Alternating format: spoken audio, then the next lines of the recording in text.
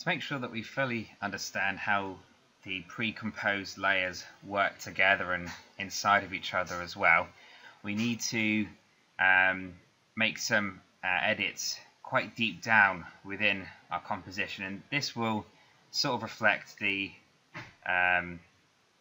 instance of having your VFX art director coming along and saying, oh, can we go and have some lightning on your planet down there?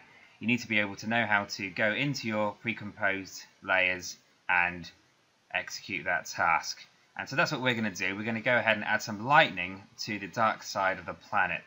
And so we need to find out what layer we need to be in, and it's the planet and moon layer. So we can see we've got the moon on its own here, we can turn it on and off, but we've got each individual layer of the planet here. So it's your pre-composed layer that has all of your clouds and city lights, all the separate layers. This is where we need to be. So we need to go and find our clouds and then go and duplicate those.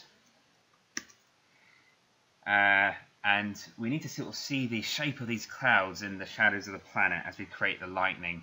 And again, just like the city lights before, we can't see these clouds in the shadow. So we need to go into the effects drop down of the new clouds layer, go into the CC sphere and change the light, and change it, or drag the light height to the dark side of the planet. Basically just enough so that you can see the clouds on the dark side over there. Now what we need to do is add a mask. So we need to draw around some clouds that we would like to get lit up by lightning. But the main problem is that when we create a mask directly onto a layer that has these crazy effects like the CCC sphere on it, it may crash your computer. So what we need to do is just go completely wrong. So we need to pre-compose this clouds layer with a null object and then group them together and then mask that group, not the clouds layer directly. So I'm just going to, with the clouds layer selected, I'll go to layer, new, null object. And that will create a null object just above the layer that was selected. I need to select that null object and the clouds layer together, and then go to layer, pre-compose, and rename it to lightning. And now you can just turn those clouds on the dark side on and off. And of course we need to change the blending mode of this pre-composed layer to screen so that we can see through it once more. And now we need to find out at what point in time we would like our lightning to appear. So if I just quickly go to the master shot, I don't want there to be lightning when the lens flares passing the camera. It's going to be too much. But maybe we want the audience to be looking at something about halfway in between the halfway in between the start and when the lens flare enters the scene, just so we keep them entertained. So somewhere around just before 3 seconds, or 2.5 seconds, will be good.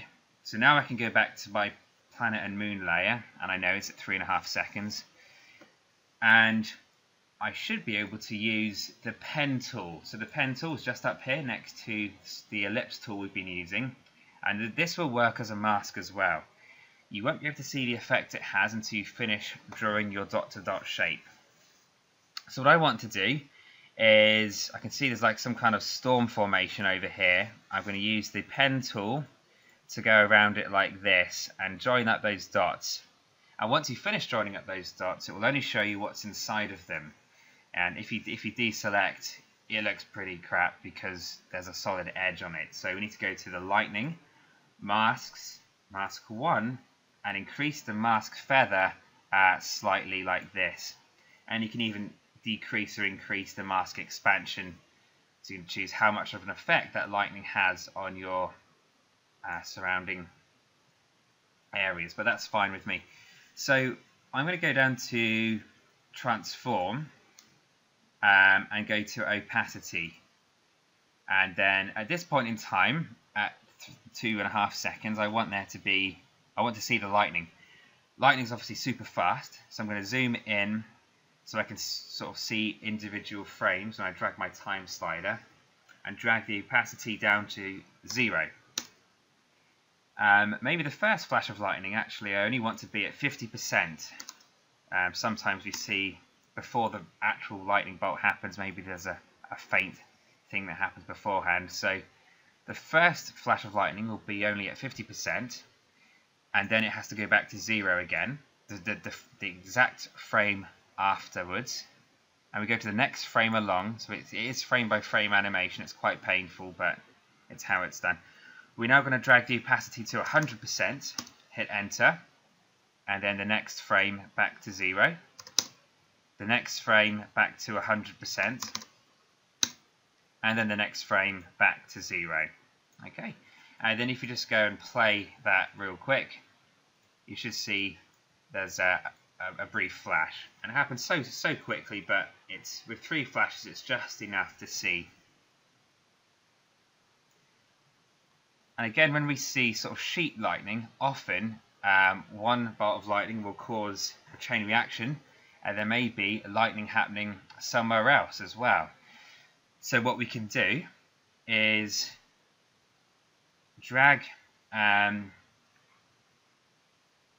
this shape of this mask around now. So I'm just going to move this up so I can see a bit more.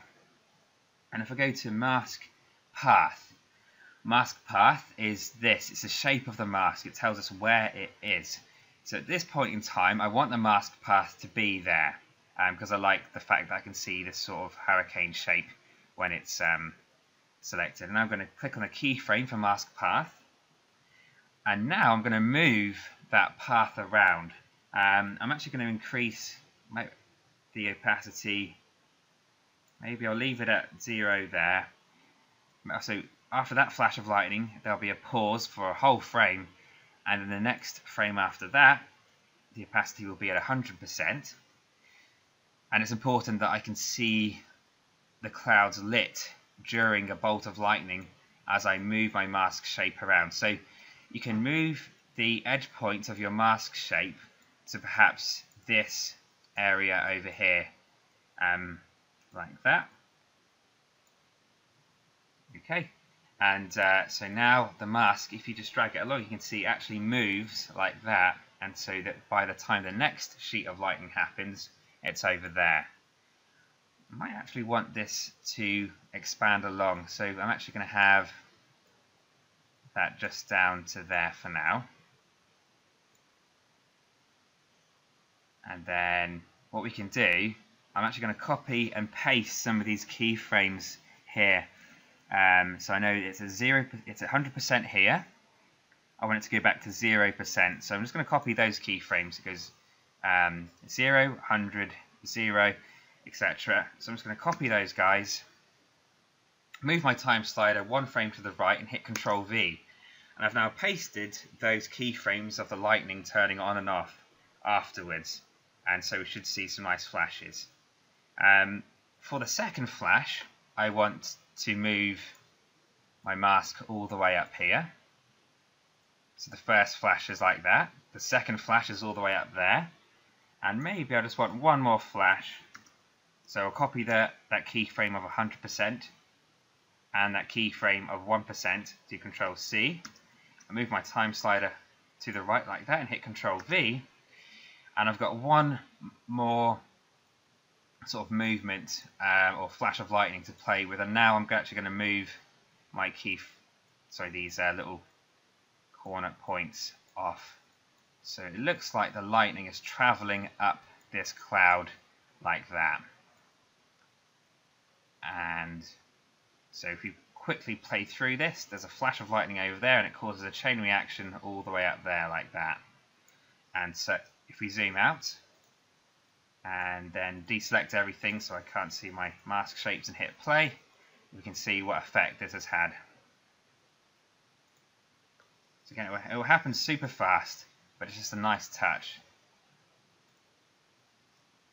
So maybe that last flash was a bit bright, so you can then go in and drag the opacity. If you hover over it, it should say 100%. You can drag that down perhaps to 80% or something if you want. and you've got that there. So let's go back to our overall view now, and we can see our lightning happening like that. And maybe we want to see that again. Maybe the director says, no, I want to see more lightning just before the vehicle enters the shot. And so we can just do that really quickly by copying the existing frames that we have. And so I'm actually just going to duplicate these frames here and the mask path like that. I'm going to do Control C. What's that keyframe at? That should be at 0, yeah. And then I think we wanted it at about 4 seconds. We can do Control V, and we have something similar like this. Okay, so now if we go back to here, we should see that lightning animation duplicated. So the process of duplicating keyframes will save you a lot of time. And so now if we hit play, you can see that happening just like that. And so because I only copied half of the keyframes, the animation doesn't look exactly identical because we don't see the initial flashes of that storm, which is quite good. And so, and then we could even copy and paste some of those to the very end if you wanted as well. But that is how you would do your lightning. And once you've got this done, the scene is pretty much finished. You can go ahead and add some sound effects if you wanted. So I've got like some Star Wars vehicle sound effects. I'm going to drag them into here. I'm going to make sure I can't see the video. Obviously I just downloaded it from YouTube. I can expand out to audio, waveform, and then I'm just going to look for a good vehicle sound, which I think is this guy here. I'm going to find out where the lens flare enters the camera and move that sound to there, so that when I can't see the lens flare, I can't hear any sound. When I can see the lens flare, the sound's quite loud, and then as it gets further away, I can make it quieter.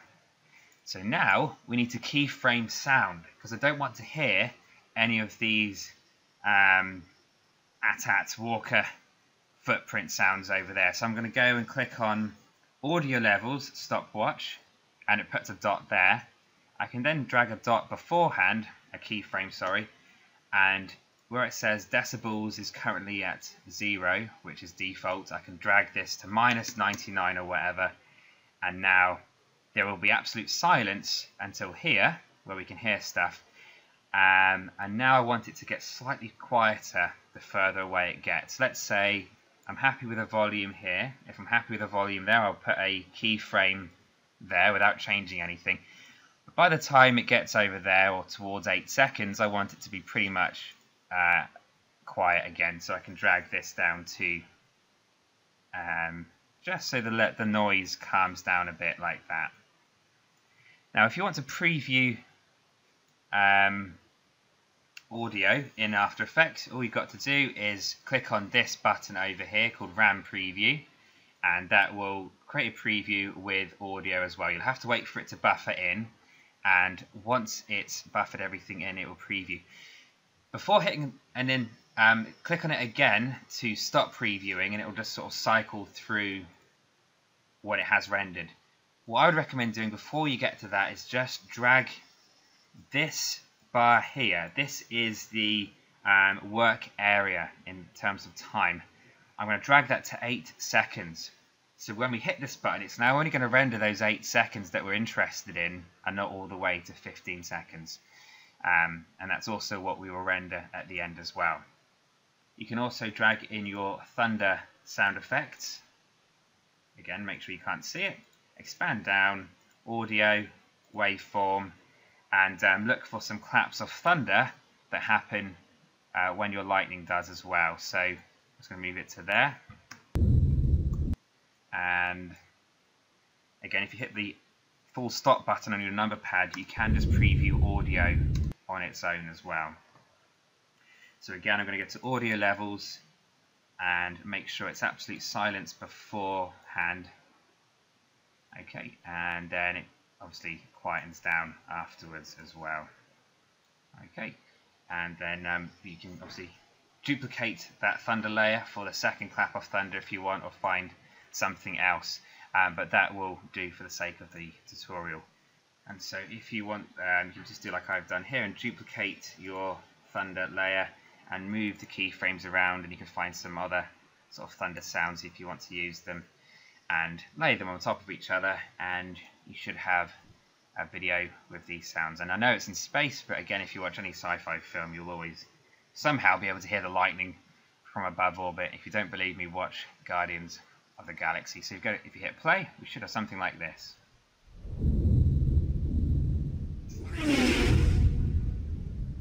Okay, and again, if you wanted to replace that lens flare with a Maya render of a vehicle, then you could easily do that. And later on, we could come in and replace this moon with a broken moon after you do that tutorial in Photoshop.